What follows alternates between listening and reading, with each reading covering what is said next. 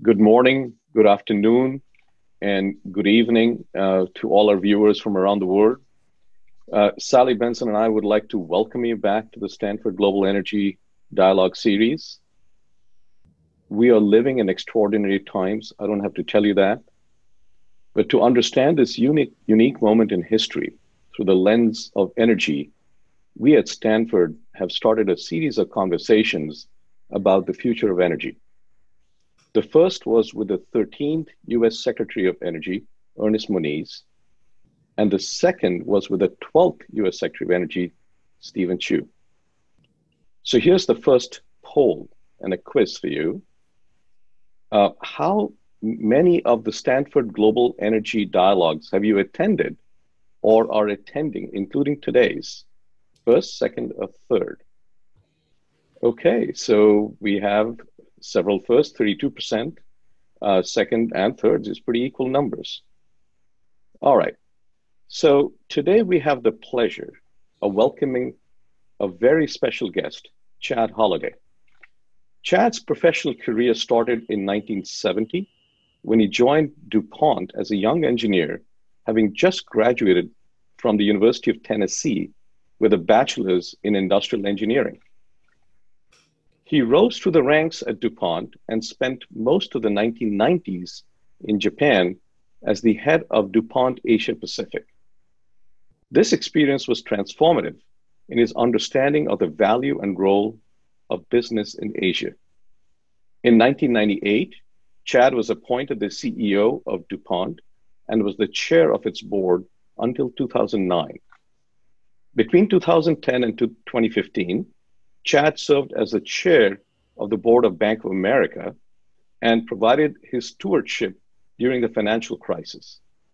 As a member and chair, Chad provided his guidance to numerous other nonprofit organizations, including the Council of Competitiveness, the U.S. National Academy of Engineering, World's Business Council for Sustainable Development, Sustainable Energy for All, and many others. He was a member of the National Academy's committee that produced the Rising Above the Gathering Storm report, which proposed the creation of ARPA-E. When I was appointed the first director, Chad graciously agreed to serve on ARPA-E's brain trust, and I want to thank him for his sage advice during those early years in ARPA-E. Since 2015, Chad has been the chair of the board of directors of Royal Dutch Shell. He's deeply involved in steering a company that has a long history in oil and gas to one that has to address the needs of climate change while providing access to energy. Shell is famous for creating scenarios of the future. The sky scenario provides a template for what needs to be done to keep the global average temperature rise below 2 degrees, including negative emissions soon after 2050, the need for rising price on CO2 to more than $100 a ton, a massive increase in renewable adoption, and emissions-free hydrogen as a major energy carrier. We will hear from Chad about how is Shell doing on executing on this plan. More recently, COVID-19 has dramatically reduced oil demand around the world. On April 30th, Shell announced for the first time since World War II a cut in its dividends to its shareholders. So how is Shell addressing the short-term challenges of COVID-19 and bridging it with a long-term plan of leading the effort to address energy access and climate change? Sally and I will explore these topics with Chad. We will have a Stanford student join us for the Q&A session. And finally, we will open it up for Q&A to all our audience. So now let me hand this over to Sally to start the dialogue. Well, terrific. Thank you for all joining us. For those of you here for the third time, fantastic, and welcome to those of you who are just coming to the first dialogue. We'd like to start with another quiz. So if we could pull this up. Okay, and for those of you who've been to the third one of these, I think you'll know the answer. But in a business as usual scenario, how many years do we have left before the world exceeds the CO2 emissions budget to keep the global average temperature rise below 2 degrees C with a 50% probability? Less than 10 years, 10 to 20 years, 20 to 30 years, and more than 30 years. Okay, let's take a look at this. Okay, less than 10 years, 44% say that. 10 to 20 years, 32%. 20 to 30 years, 21%. And a couple of you saying we've got a little bit longer than that. So interestingly, this is the exact same answer that we got the first time we asked this question. And I will say, as a teacher, you didn't all get it right. It's 20 to 30 years. So maybe the next time we ask it, those of you who are here for Dialogue 4 will have that answer. Okay, well, Chad, let's go ahead and get started. It's great to have you here with us. Thank you so much. You picked the title of this dialogue to be The Golden Thread in a COVID-19 World. So please explain this title to us. And could you say a little bit about how COVID-19 has changed the world of energy and what are the lessons learned as we go forward? Oh, Sally, thanks very much. And thanks for having me, Jeroen. It's a great honor to me to be a part of this session. When you asked me for a title, the two things that stood out was what I'd learned from the Secretary General of the UN, Ban Ki-moon, that energy is the golden thread. It's the critical step that we must have if we're going to solve so many of the other world's energy problems, including the Sustainable Development Goals that the UN is very famous for. Is in his tenure as 10 years of leading the UN, he saw if we could get energy access and we could deal with climate change, those were more important than all the other issues of our time.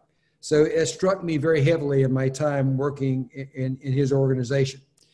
And right now, the change we're seeing with COVID-19 is we've never seen before, and that's the understatement. Let me put all this in a bit of perspective and why I thought they were the right two things for our discussion today. The estimates I've seen is that greenhouse gases are down about 17% since the lockdown for COVID-19. That's a massive change, and we think about the massive change that's meant to all of us. But we've got to go down another 83% by the middle of the century if we're going to get to net zero, which is what's critical to avoid exceeding the 2-degree warming mark. I look at what's going on today, and we're all very much aware of this, but let me just remind you the amazing progress that's been made on disease that didn't exist 12 months ago and certainly didn't even have a name. But we have 17 clinical trials now for a vaccine. There's another 128 that are in pre-trial. We have over 395 therapies. But even more important, we're already doing the work around the world to get the supply chain ready. How are we going to have the manufacturing capacity? How are we going to have enough containers just to get the material out? And how are we going to be able to keep it cool through the whole process? So that is the kind of massive change we're going to have to deal with climate change. So perhaps the world being pulled together for this can actually deal with it in a different way. Now, let me point out two pieces of work that I've had the honor to work on before, which if we use this catalyst for change, I think will be very valuable. The first one is the work of the new climate economy. Andrew Steer at WRI reached out to me and said, we want to answer a question. What is the real impact to the economy by solving the climate issue and staying below 2 degrees? And we want an objective study, and we'll take whatever answer we get. And I was great to serve on that, which was just before the Paris Treaty.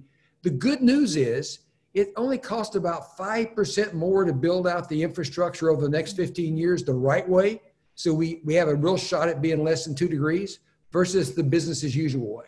So it does not have the big impact. I would urge anybody interested in that subject to look at the new climate economy work. The second piece, new climate economy only assumed incremental improvements in technology. 10 years ago, a group of 7 business people in the US, I was honored to be a part of, including Bill Gates and John Doerr and Jeff Immelt, came up with something called the Energy Innovation Council. And we sat down quietly, no publicity, and asked ourselves a simple question. Is there a technical breakthrough that could help us greatly in this energy transition? And after 6 months of studying with a really great technical panel, including Ernie Moniz was on our technical panel, we came away absolutely yes. The second question is, can we agree on what that breakthrough is? And we came up with absolutely no. There was many different opinions of what the breakthrough would be, and to pick a winner at that point in time was inappropriate. And the third question is, are we spending enough money to get there, and we spend it in a way that will be effective? And the answer was no. So we came up with a business plan for America's energy future. We sat down with President Obama and his key staff and reviewed it with them, and it very simply said, we got to have a plan. We got to have a board that's in place for 10 years that won't be pulled apart by every election cycle. And we got to spend $16 billion per year for 10 years, which would be $11 billion per increase in what we were doing. If we could do that, and not only will we make the discoveries, but we would have the development phase go through forward. Mm-hmm. It's obvious we haven't done that, but I think that's the next step. So I think we're well positioned now to move on, Sally. Okay, well, thank you. That's a fantastic link to your example about the preparedness for getting a vaccine against COVID-19. Okay, we're going to do another quick poll. So roughly how many exajoules of primary energy did the world consume in 2019? And for those of you who don't like exajoules, think of it as a quadrillion BTU. They're almost equal. Okay, 100, 300, 600, or 900. Okay, let's take a look. Okay, yay, go team. You got the right number, 600. All right, Arun, over to you. Thank you, Sally. You know you're at a university forum when you get quizzes, but luckily there will be no grading at the end. So, Chad, again, thank you for joining us. Shell has been doing scenario planning for many decades. It has the mountain, the ocean, and now you have developed the sky scenario, which describe one of the possible pathways to meeting the goals of the Paris Agreement. And under the Shell sky scenario, the world would have a new energy system by 2070 in order to address this dual challenge of energy access and climate change and keeping it below 2 degrees. So for those of us, those in the audience who are not familiar with this, what are the most important elements in the sky scenario? Yeah, thanks for the question. Yeah, Shell's been doing scenario planning for 48 years. We're about to get to our 50th anniversary. And we model the entire energy system for decades ahead. The current one, the mountains and the oceans you refer to, is out to the end of this century. I urge people who are interested in that to take a look at it, because it's very objectively done. In no way is it self-serving to Shell or the industry. It's as objective as we know how to do with broad-based input. We were asked by many people over the years to do something very different than scenario planning, but using all of our scenario planning data. To say, if you assume success, you assume we keep the temperature rise below 2 degrees, what are the steps that would have taken? So a future history, if you will, what we'll have had to take to get there. And that's what the sky scenario is. It's one plausible way based on technology that's here today or could be easily scaled up to accomplish that. And the big takeaway when you look at that is a massive amount of change that has to take place. Let me just give you a few examples that I think will bring this to light. For one company, Shell, we, by the way, sell about 3% of the world's energy, produce about 1.5% of the world's energy. So we're a small fraction of the entire energy supply. But by 2050, we would have to increase our wind farms, major offshore wind farms, from 1 to 200. We'd have to take our oil and gas mix, which is about 50% natural gas, 50% oil, and we have to go to 75% natural gas.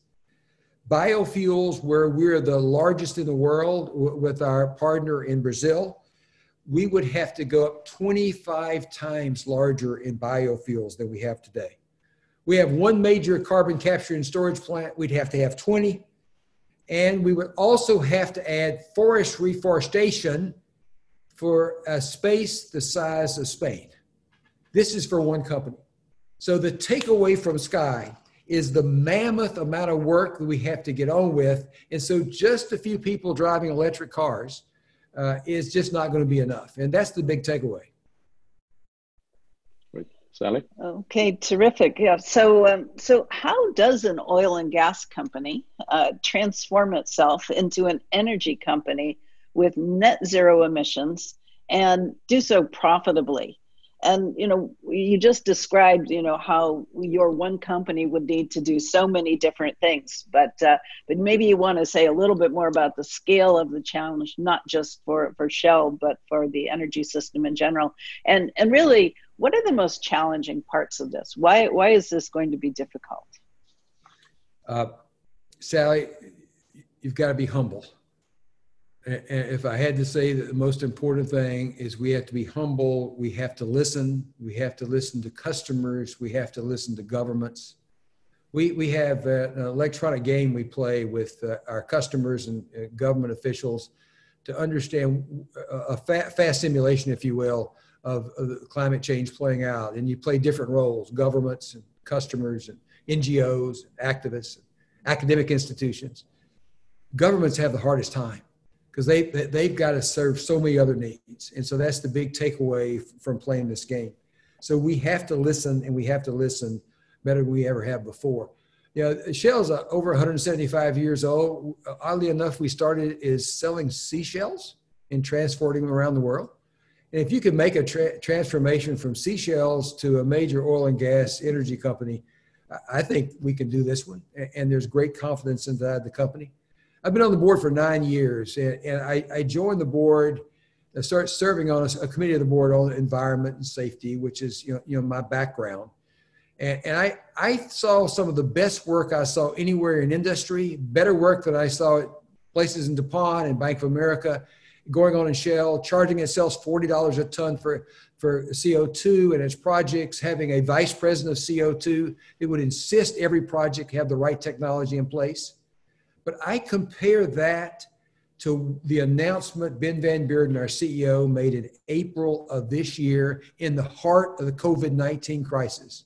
Another major step up in our ambition that we will be net zero by 2050 or before of all of our operations. And some very leading edge work, which I won't take you through the details of, called net carbon footprint, to help our customers in every major sector we serve, aviation, marine, road transport, accomplish the same thing. And I just could not be more proud of what we've laid out. I couldn't be more proud of the enthusiasm that people have to do it, but it's a lot of work. And I meet about every week with a group of our young employees and understand what they see as the optimistic part. I think a lot of my role is listening to them too, to be sure we get there. But the biggest thing we have to do right now is move fast and start taking real steps now. And that's what Shell's doing, but so is a lot of other people in the oil and gas industry. Okay, well, thank you. Arun, back to you. Well, we will then now have another quiz. What is the largest source of carbon-free electricity today in the world? Is it renewables, is it hydroelectric, or is it nuclear? The answer, you have 5% renewables, 53% hydroelectric, 41% nuclear. Those of you who said hydroelectric, you got an A+ in this. That is the right answer. It's 16.3% hydroelectric, about 10.2% nuclear, and renewables about 6.6%, but is the fastest growth right now.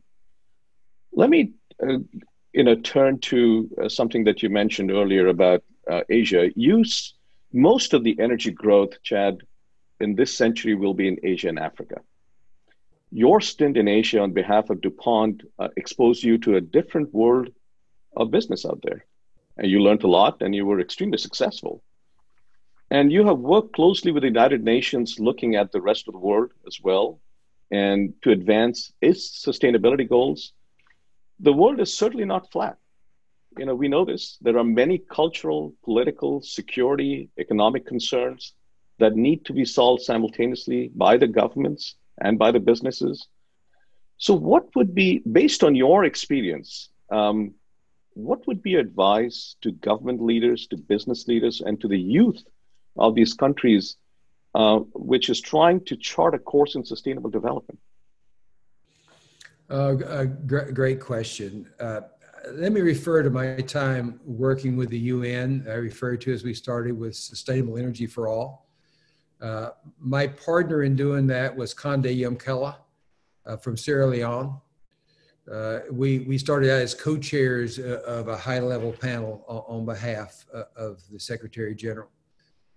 I've had many developmental experiences in my life at DuPont, Bank of America, Shell, but nothing like partnering with Conde through that period of time.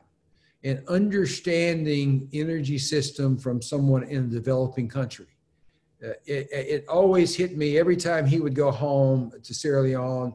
He would come back with pictures of young women carrying wood that maybe had been carrying it for a couple hours to have the heat of the fire for their family. And how that we were serving them as we were trying to find a way to get access. I'll never forget the time that he showed me new pictures. He always showed me new pictures every time he went to make sure I knew it wasn't the same pictures every time. And I saw a little tear coming down his eye. And I said, "You're always emotional when you see this, Conde, but why so much?" He said, "That young woman's my niece, and I can't do anything to help her." So it was very emotional. And so I think that work, and to recognize that if we just go to renewables and we just go efficiency in the developed world, we will miss the point. And if you take away nothing else for this time in this video, take away the access. One way to look at the access issue is maybe a little different term, but some current work Sustainable Energy for All Group have done, and it's global cooling. Because the real issue is, how do we provide cooling to the 1 billion people that really can't afford it today? Cooling for their food, cooling for medicine, and obviously under very warm temperatures, cooling just so they don't perish from the heat. And there's another 2 billion people that have cooling but don't have it on a regular way where you can depend on it. So you're talking about 3 billion people at risk if we don't find a way to provide them cooling and obviously avoid the extremes as we go forward. I've obviously very, very passionate about this. I've been very careful in my role at Shell as the director of the board. I can't bring my individual passions. And I was very pleased to see Ben Van Beurden, our CEO, take an interest in this. And I personally stayed out of it.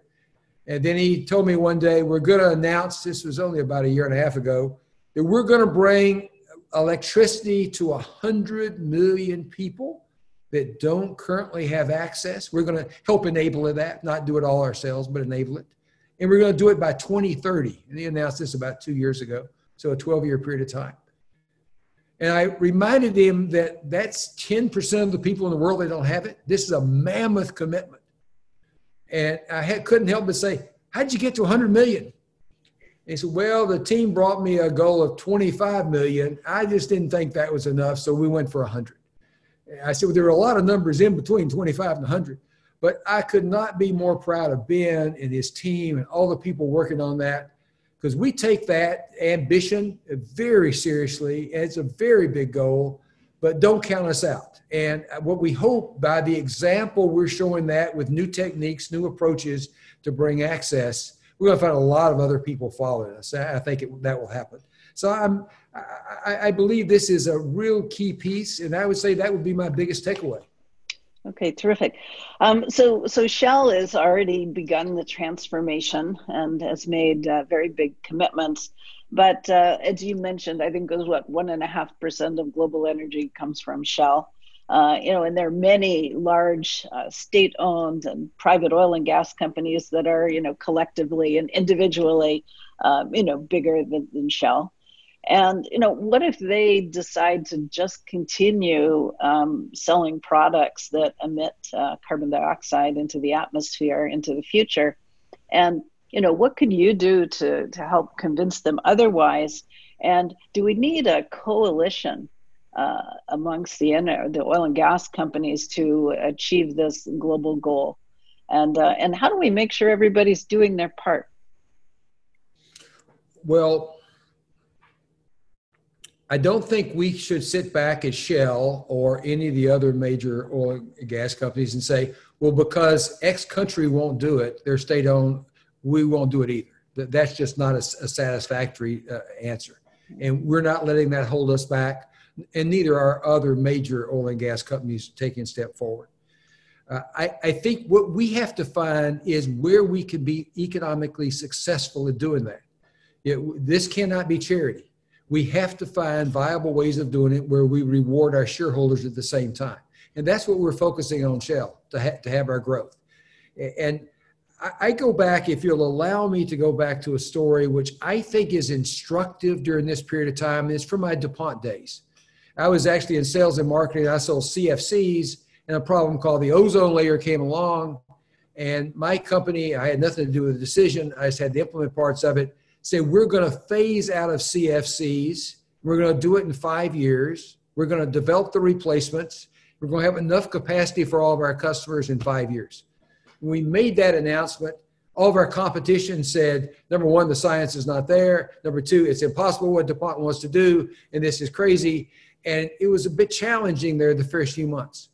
But after time, and we looked at it, we worked on it together as an industry, and we decided to cross-license the technology.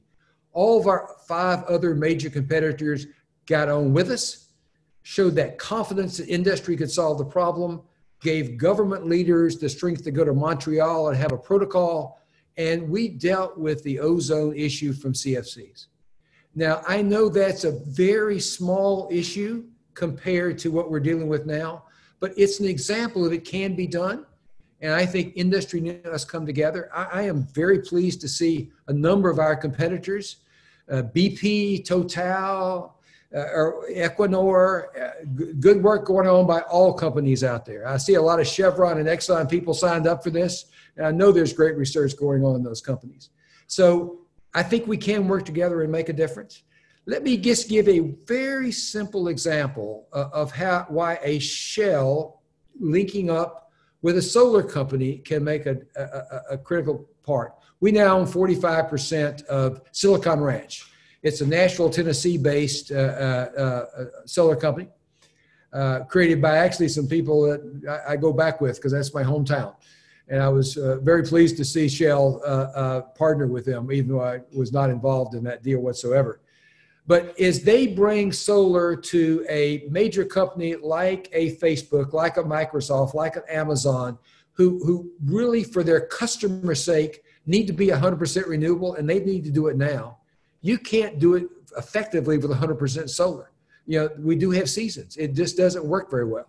So the partnership of Silicon Ranch with Shell, we can go to these major companies with that goal and assure them 100% renewable power year-round through our trading organization. We have access to hydro. We have access to other renewable energies that can balance that out. So what we're seeing is much more rapid growth at Silicon Ranch because we can give a better solution. So that's what we need to be looking for as oil and gas companies. Where can we use our expertise? Where can we use over our 40,000 retail stations where we have a charging now available at our stations? We have hydrogen stations up now, 30 in Germany, 40 around the world, 4 in California. These are the steps that the companies need to take to start pulling the market forward. Okay, well, thank you. We're going to now shift directions a little bit. I'm going to introduce Ted McElveen. And he is a second-year student at Stanford's Graduate School of Business, and he's going to ask some questions that he developed in collaboration with a number of energy clubs around the country. So, Ted, please. Great. Thank you, Sally, and thank you again, Chad, for joining us today. It's been my pleasure to collect some student questions from schools across the country, including Columbia, Wharton, and here at Stanford Graduate School of Business, among others. So far today, you've talked about the efforts that Shell and other oil and gas companies will and must take to mitigate climate change. However, many climate activists are skeptical of climate-related pledges from oil and gas companies, citing, for example, the small fraction of spending dedicated to clean energy relative to continued fossil development. As just one expression of this lack of trust, students across the country, including here at Stanford, have been calling on their schools to divest from fossil fuels. How would you address people that no longer trust oil and gas companies to be a part of the solution? Is there a way to regain their trust and to work together on this challenge? Ted, thanks very much. We had a chance to chat earlier. You're doing some good work in hydrogen. All the best. Please keep it up. That's an important answer. as we go forward. I had a good friend, a former U.S. Senator, gave me a call about a year ago and said, I'm going to go to a major educational institution, I won't use the name, but a very famous one in this country, and lobby heavily to disinvest between all oil and gas companies, including Shell. And I said, okay, obviously, thank you for calling me. Thank you for telling me this. He actually took me to lunch to tell me that and made me pay for lunch, which seemed like a double insult. But I said, will you let me sit down with you and show you what Shell is actually doing now? And also understand that if you defund us and we don't have the capital to move forward, what that's going to mean. Will you just give me 2 hours to explain it to you? After 2 hours of explaining it, he could see the difference that we're making. Was he totally convinced? I'm not sure. But he said, I don't have to be in a big rush about making that trip to that major academic institution. Let me see what you're doing. So I think the more we can explain to people the actual steps we're taking, we have a number of investors that push us extremely hard, to be sure that we're a leading edge with our ambitions and our goals. We now, for our executives' pay, tie it to absolute concrete accomplishments around greenhouse gas reductions in the first 3 years. I think it's a very key step. The enthusiasm throughout our company to work on this is great. It is a key way we're able to recruit people. And if they don't see us making real progress, solid progress to their standards, they won't be with us anymore. And that's the way we're going to recruit the great people. So we will always be criticized. I meet with employee groups almost every week. And I had a question just last week from an employee. How come with all this good stuff we're doing in their particular country, it wasn't any country that's represented on this call today, we get more criticism? And I said, because we care. And a company that cares and listens, will get more criticism. My guess that will continue, but we'll learn from that criticism. And I think by far, I'm proud to be a part of Shell and so proud of all my colleagues in Shell, what they're doing. But I think the proof's in the action, the steps forward, actually concrete steps we're taking, and we're making a number of them every day. Just look at our news feed. I think you'll see very concrete steps moving forward. Great. Well, I think along the same line of questioning, there are some students that have been interested in your role within Shell and some of the challenges that might be present in that role as you make some of these decisions. And so the Business Roundtable, which is a group of major CEOs across U.S. businesses, has come out with a statement in early 2019 that the new responsibility of a corporation should really elevate the interests of employees, customers, suppliers, and communities to be on par with the interests of shareholders, which used to be king. In your role of chairman of the board at Shell, how do you balance these competing demands between shareholder returns and other interests, such as climate impact and health? Well, the regulations in Europe are a bit different. We're actually a PLC. We're a UK company. We're required by regulation to do that. It doesn't make it any easier because you're required by regulation, but it helps you not forget. So I am very proud of what our company does carefully to be looking at all stakeholders, including the citizens of the communities and the world that we deal with. And that's very keen. And I find a number of companies that they're doing that. Let me speak directly to the Business Roundtable, because my time at DuPont, I was a member. And DuPont was doing some really good work on environmental issues overall. And so when I first joined, they said, you want to be a part of the environmental committee? I said, well, that seems to make sense. So I went to the first committee meeting. And what I found is their whole objective was to block bad legislation. And now that wasn't the stated charter, but that seemed to be what the agendas were talking about. I said, I don't think I want to do that. I don't want to be a part of this right now. So I dropped off that committee, stayed in the roundtable. They came back to me about 3 years later and said, we'd like to shift this committee to something else. And we will actually make it a task force on the environment. Would you like to come back to the committee now? And by the way, would you chair it? And I said, yes, I will do that as long as the companies that will stay there. So we had 3 CEOs from coal companies. And I said, I want them on the committee because I want to hear their point of views. The really good news is once I was chairing that committee, the 3 coal company CEOs never missed a meeting because they weren't sure what I might do if they weren't there. So we had really good participation. But just an idea here is we hadn't had the imagination of near the number of companies that are in place today that were in that statement you talked about. But we could get people together around one topic, which is water. And so we found many companies that really could see the commonality of the water issue. And because they would get in and work on that, including Bank of America was a part of that, getting in and working on the water issue as we move forward. I think that's pretty critical. So my message to companies is find something that makes sense for you. The environment is one big picture. It's not limited to just climate change or just water or just other forms of pollution. And you must work forward. I think you'll find that there's good things going on in your companies, and you need to root them out and shine a light on them. You know, when I was with Bank of America, I took a real close look even with dealing with all the financial crisis stuff. Some fantastic things were going on down in the company. And in fact, Alex Liffman, who was working with me and helped me understand what the bank was doing, pointed out to me, brought a woman in to see me one day and said, she's working on something called a green bond. And I said, what's a green bond? Well, we're going to define what a green bond is, and we're going to get more money to the right environmental projects. That was an unheard of concept then. It's a very common thing today.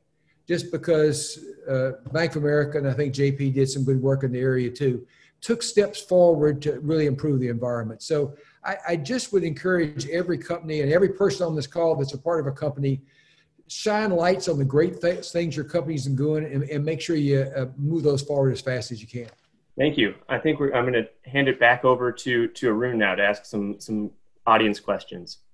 Great. Thanks, Ted. Chad, there are lots of questions coming on, and let me take the first one. And this is on carbon tax. As you know, there's Secretary Schultz right here at Stanford, Secretary Baker have proposed a revenue neutral carbon tax. I think Shell has been very supportive of that.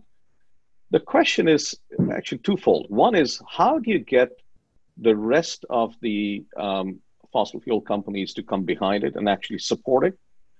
And then finally, how do you actually get it done in Washington? You know Washington quite well. How do you get it done? First, Secretary Schultz and others' leadership here is really appreciated. And what I like about what they're proposing is the simplicity of it. We have gotten a bill through Congress. It's been almost 10 years ago now. It went through the House, didn't get through the Senate. Shell was a very active supporter of that, along with BP, along with DuPont. I was with DuPont at the time we were doing it. So we've gotten close before, but not quite far enough. The position we have taken is that we think a carbon tax, some kind of charge for carbon, whether it's a tax, a cap and trade, it can be different for it, but the same result is absolutely critical. I don't think we will move as fast as we must if we don't have that incentive. I think Ernie would say we need a nudge. Well, anything's better than nothing, so a good strong nudge would help. We were tested heavily in Washington State last year, where there was a state law going forward. It was a bad law. It was not well balanced. It hurt us greatly directly, but we refused to fight against that effort.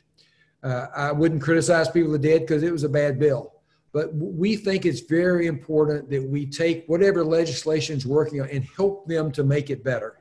And we share all of our scenario planning and stuff with lawmakers. I think this could be a time. There could be a window here, and you put where we started this conversation with COVID-19, people coming together, seeing problems different. We have a very important time here in the U.S. in our governmental affairs. I wouldn't rule it out that at just this point in time that we could maybe make a big difference. And I'm talking within the next couple of years.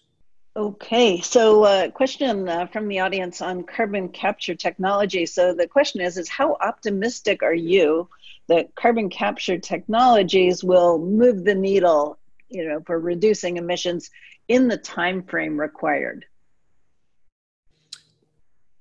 I'm very optimistic. And I'm optimistic because I look at our Quest plant in Canada, and the fact it came up on budget, the fact it's been operation, delivering the carbon capture we said safely over that period of time. If we're going to build it again today, we could build it for less cost. I see some great research going on, even some direct carbon capture work. I see carbon capture and utilization, which is a piece. And obviously we do that today. We capture carbon in the Netherlands and we use it in greenhouses. So there are a lot of little examples. We just have to take the scale up 1,000x or maybe 1,000,000x. So what we do need, I think, is a carbon tax, something that would give more inspiration for that to move faster. But I don't see how to make the equation work if we can't make carbon and capture a much bigger element than what it is today. And I believe, I think that's one of those places where our American Energy Innovation Group would say, apply a lot of technology discovery effort to move us down the experience curve. Okay. There's a follow-on question to this about methane. What kind of progress is being made to reduce methane emissions? And there's also a discussion now about actually beginning to capture methane from the atmosphere, for example. And do you have any comments about that? We've been a leader because we're very strong in LNG, and we transport more LNG and sell more LNG than any other company in the world. And being able to reduce the methane leakage is extremely important. The Environmental Defense Fund has done some really leading edge work on this. I really commend that you look at that. We've worked closely with them, with Fred and his whole team, to be sure we're a part of what's going on. They have a very clear statement. One of their leaders said, most leaks in plants can be fixed in 2 days with a wrench. So I think what we're talking about is people understanding why this gas is a very strong, potent greenhouse gas. It has a different profile than CO2, but it's really critical we deal with it because of the time frame and the intensity. I'm very pleased to see our goals that we've had. You can look at our methane policy in Shell. I won't give you a publicity story, but we're very proud of what we're doing. But we have to keep it up. It's critical that we stop the leaks to start with. Okay, great. Thank you. Arun. Sure. Let me ask you about EVs. This is a massive transition. Once in a century, the automobile industry is going towards EV. The battery cost is coming down. Shell has acquired a company for charging, also a home battery company for distributed generation. So my question is twofold. Number one is, how important is digital technology in this whole transition? And this is something we did not have 20, 30 years ago in the way we have it today. And the second part of the question is, you mentioned about developing economies. The transportation out there is quite different from what we have out here. So if you look at the transition of electric vehicles here and in the developing economies, where do you think digital fits in? Where do you think the transition could go? Would it go faster in a place like India or Africa as opposed to the United States? And how would it look like out there? Well, I think the answer to the question, digital will be the cornerstone. I think it will be the cornerstone in so much of the work we're doing to reduce greenhouse gases, and we could talk about that much more. I believe an electric vehicle will be absolutely critical.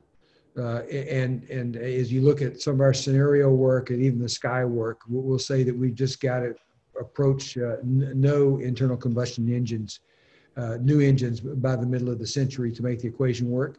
The issue will be, how do you power that electric vehicle? Is it a hydrogen fuel cell, or is it a battery system?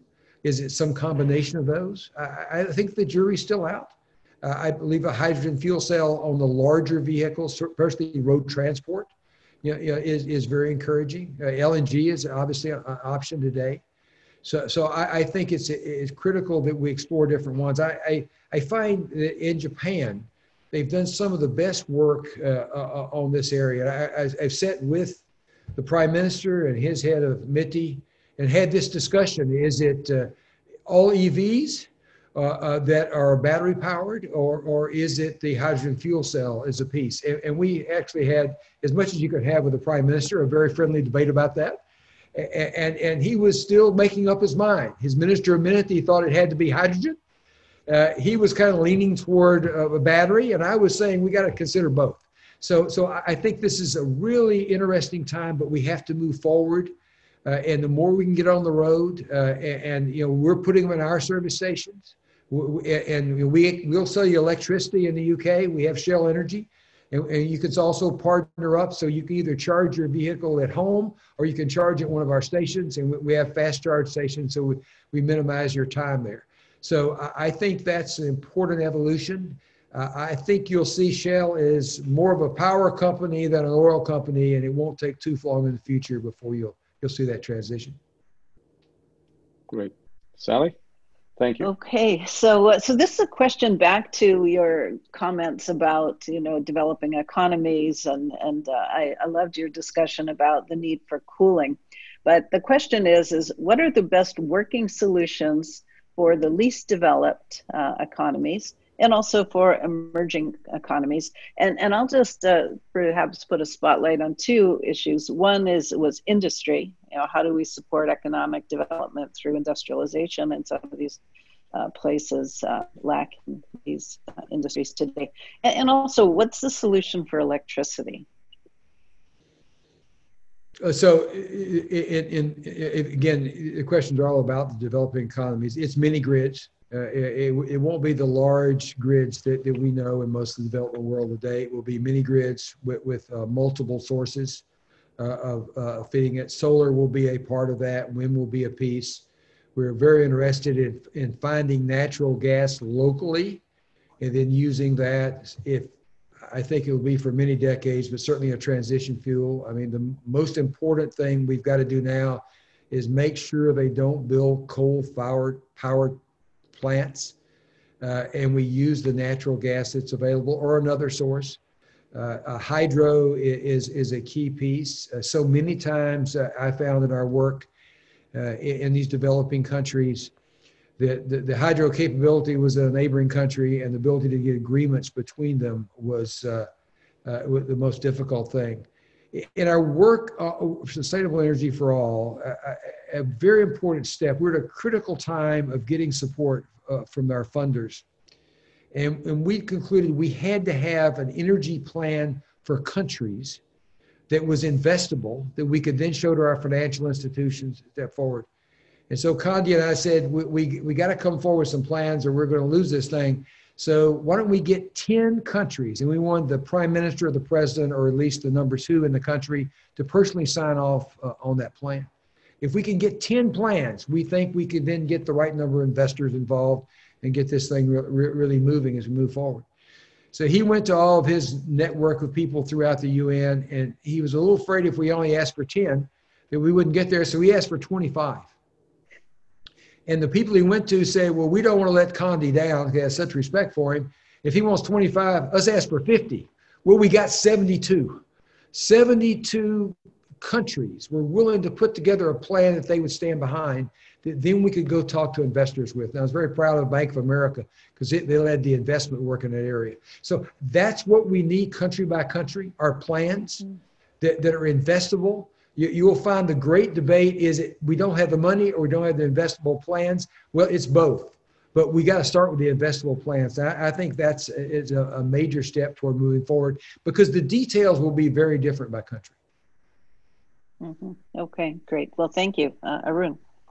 Yeah, I'm going to hand over to Ted because he's as we learned, he's working on hydrogen, and I know that this is a big part of Shell's plan as well. So Ted, the hydrogen question. Thank you, Arun. We're getting a lot of questions in the Q&A about hydrogen and what role hydrogen needs to play or can play in the sky scenario energy future. So I was wondering if you could comment a bit on what role you see hydrogen playing in decarbonization, deep decarbonization, as well as what type of hydrogen that is. Is that scaling up green hydrogen, electrolysis powered by renewables? Is that a blue hydrogen with carbon capture and storage? And how is Shell helping roll out hydrogen? Thank you for defining green and blue. Most people don't know that. It was a very good job, by the way. I think it was quite accurate. Hydrogen is such a good storage medium, and it's something we know how to work with, and we use every day now, and it can be done safely. I recall 20 years ago driving down the streets of Washington in a hydrogen-powered automobile with Dr. Toyota of the car company sitting beside me. It was his car, and we had to have a DC policeman in front and behind us because we obviously weren't street legal, and everybody was worried we were going to blow it up before we got back. Think how that's changed. Think how the Mirage is a very workable vehicle today, and I'm glad that we have Shell plants servicing those and providing the hydrogen in the West Coast. We've got to get the infrastructure in place. Hydrogen, we know works. We know it's economically effective, but we have a major infrastructure barrier to get over.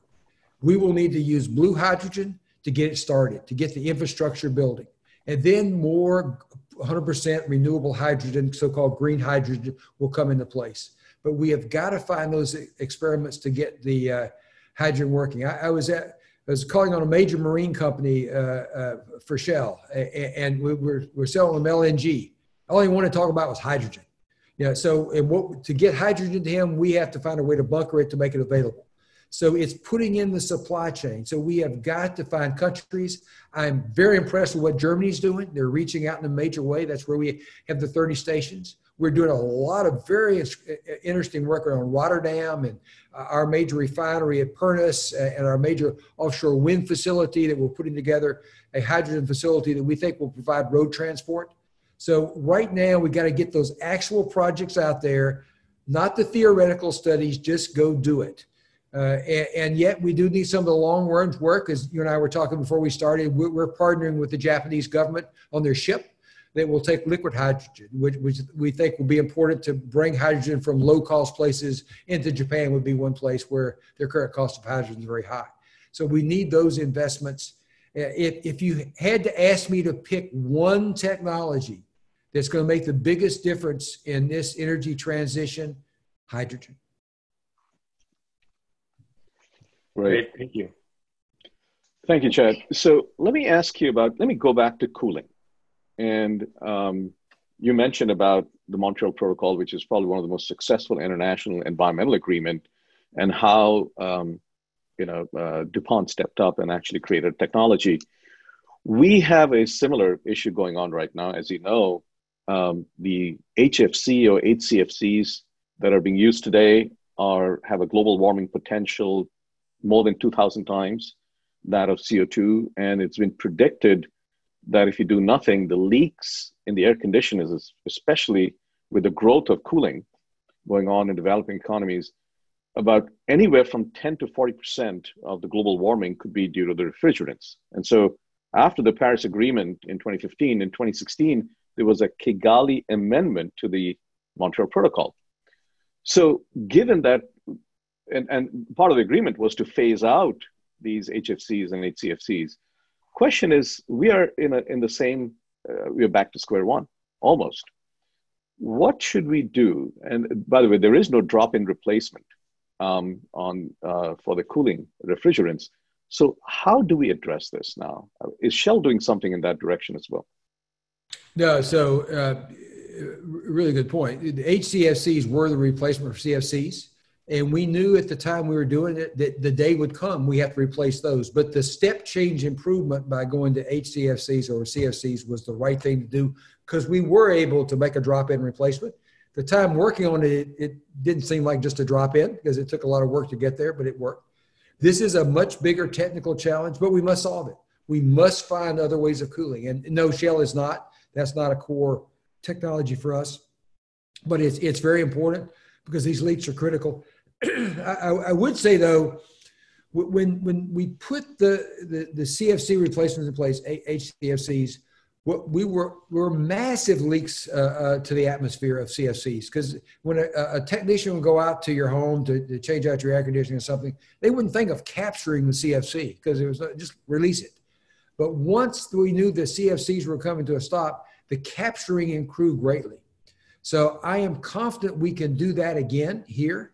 We can find ways to capture it, but haven't been following the current technology as much. But your point is clear, is there's more and more air conditioning in the world, and there will be because of the warming that's happening. We have to find solutions there. Great. Sally? Oh, okay, so another question from the audience, going back to the sky scenario, indicated that nuclear power is necessary. And question for you is Shell pursuing nuclear power technology? And if not, why not? There are very few things in Shell that there's a one-word answer to, but I've learned that when you ask that question, the answer is always no. And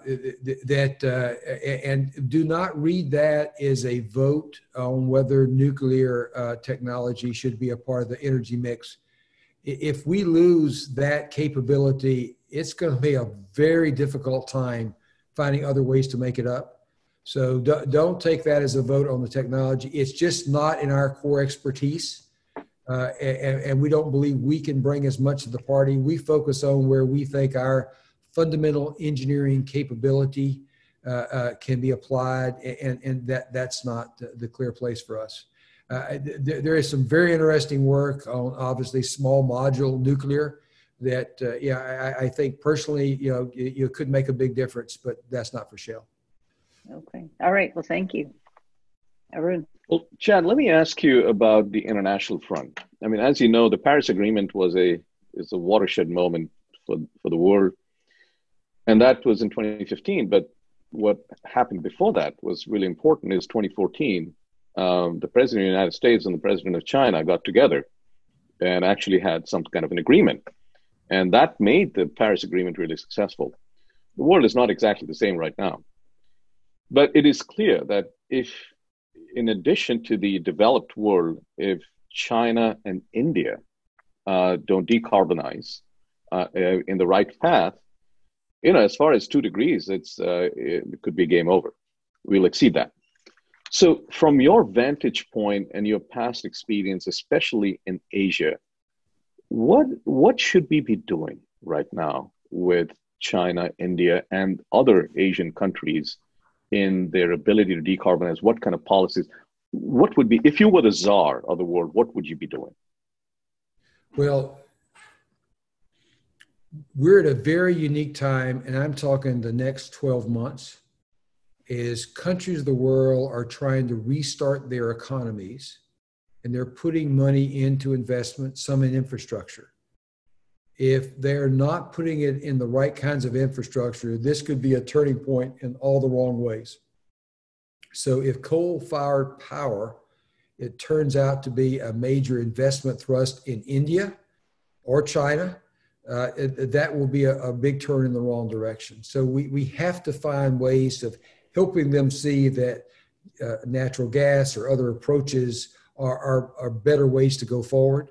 And we need to seize this opportunity. So I think we're at a very critical time right now. I also find it's not very helpful for outsiders to come in and tell other countries what to do. But what is very helpful is to give them information and data. And that's what we do with our SKY scenario or all of our scenario planning. We very confidentially will sit down with any country that wants to. And Jeremy and his team will explain, here is how we have modeled your economy, and here's what it would mean if you shifted to more solar and more wind, and you did this on efficiency that you don't have today, and you went in with different kinds of mass transit than you have today. And I think that's where we can be helpful, and that's where I think the other countries should be helpful to provide information and partnerships. I don't think telling them what to do will necessarily be that successful. Right. Thanks. Sally? Okay, so shifting subjects now to negative emissions. So the SKY scenario, the IPCC scenarios, really for the last I don't know, half a decade, have indicated that we're going to require being able to remove carbon dioxide from the atmosphere in the short term to compensate for difficult to eliminate emissions. And then in the long run to actually take carbon dioxide out of the atmosphere if we overshoot the 2-degree target. So one of the solutions that has emerged are now being called natural climate solutions. And when we think about natural climate solutions, it's things like reforestation, afforestation, changing agricultural practices to retain or rebuild soil carbon and so forth. And I'm wondering, what is Shell doing in this regard? Is this an area that you're actively engaged, and maybe you could tell us a little bit about what you're doing? So, we think nature-based solutions are essential to getting to net zero by the middle of the century. And Shell is very actively involved in this. In the Netherlands, if you pull into one of our service stations, if you buy our highest grade gas, we will offset with a nature-based solution all the carbon from you using that in your vehicle. And for a very small price, you can opt in our lower other grades of gasoline to offset. And we've actually have the forest that's available where they can see where it is. It's not someplace in the world they can't imagine. So we're trying to do everything possible to help consumers who want to make a difference have a nature-based solution to work forward. This is relatively new in the last couple of years, but I hope it will be something we could extend. What we focused on is being sure that the nature-based solutions that we fund or that we would pass on to our customers, like I described, are solid, and we're sure they will be respected and they will really accomplish what's important. So we have a team I just had a recent review of the team of how we are making sure that nature-based solution is really going to be there. And I think that's very critical. I think there is, with technology available, it's a lot easier to do that today than it was just 20 years ago, but I think that's an important part. Yet there is, this is a very controversial area, some people, and how to look at it. We would all like to have enough solutions where we have to rely on nature-based, but that's just not possible. And so I think it's very important that we come together with regulations that make sense for that, and that the world come together with a common set of regulations. And there's progress today. There are regulations in place, but I think that's an opportunity as we go forward between countries. Okay, thank you. I think over to Ted. Thank you. So another student question that we had was around the role of politics in addressing climate change. And specifically here in the US, although this issue exists in other countries, how do we decrease the political polarization of climate change? And what role can oil and gas companies such as Shell have in depoliticizing climate action?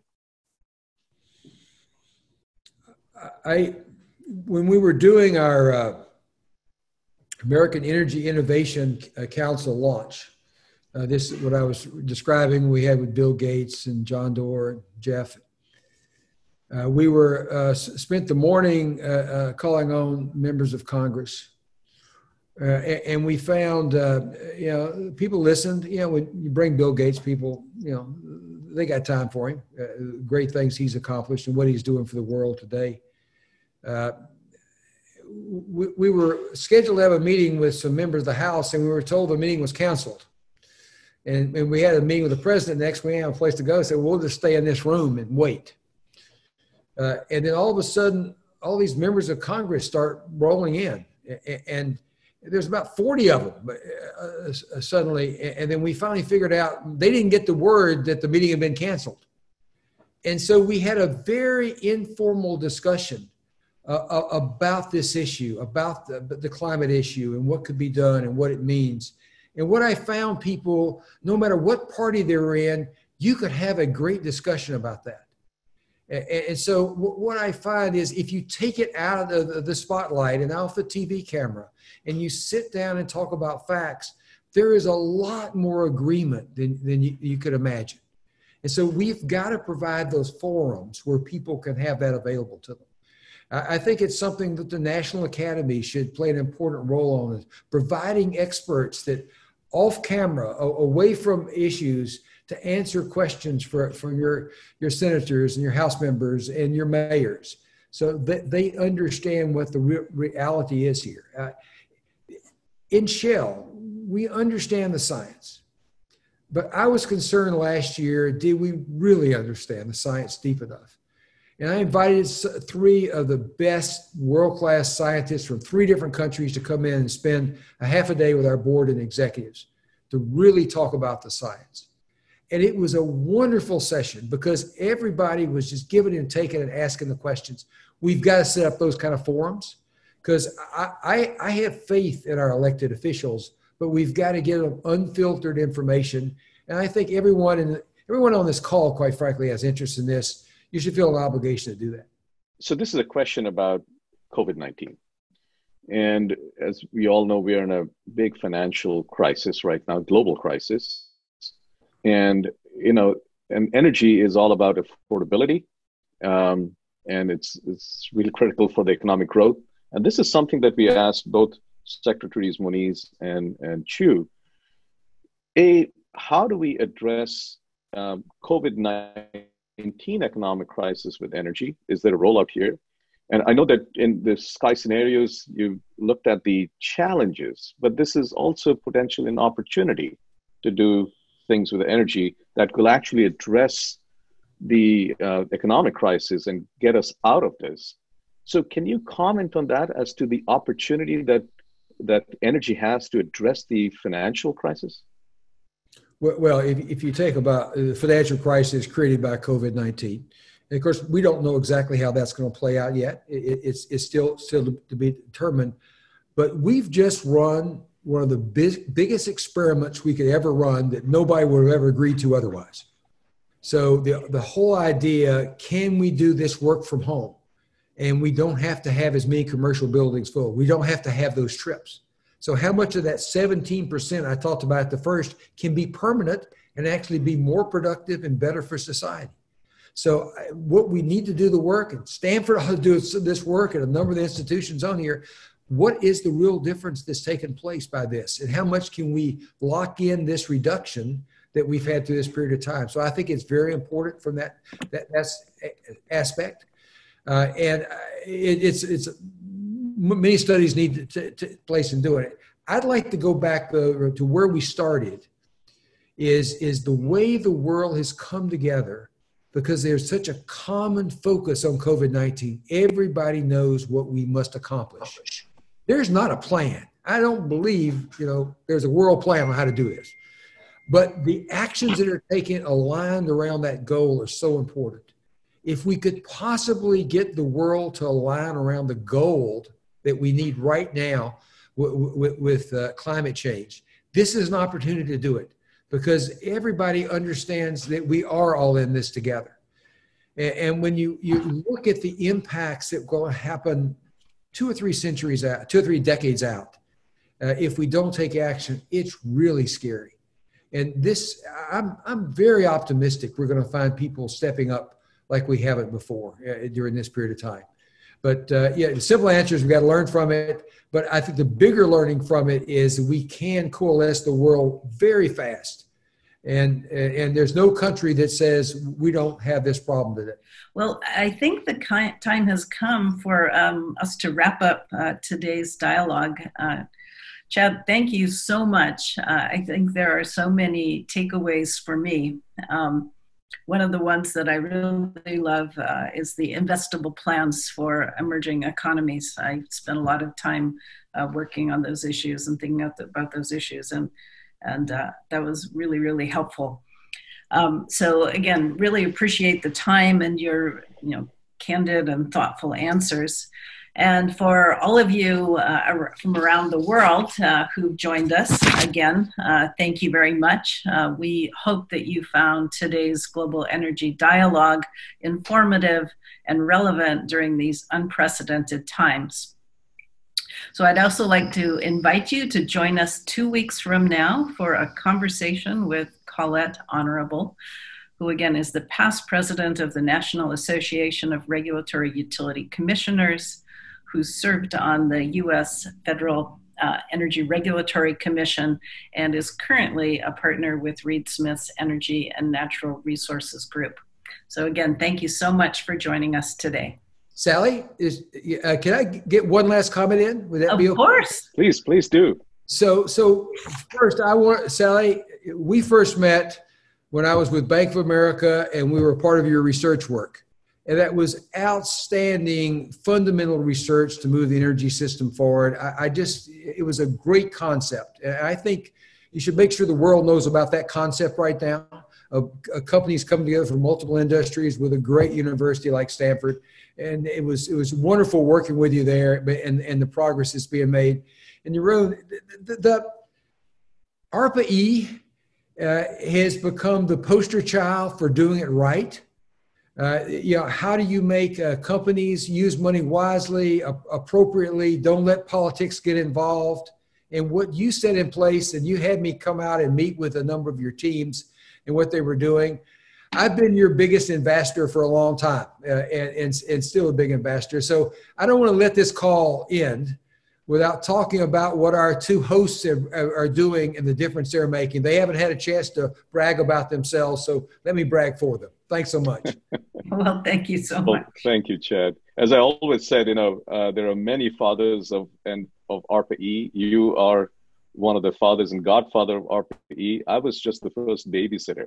I changed his diapers, but it's grown now. It's now running. So, but thank you, Chad, for everything you've done. Really appreciate it.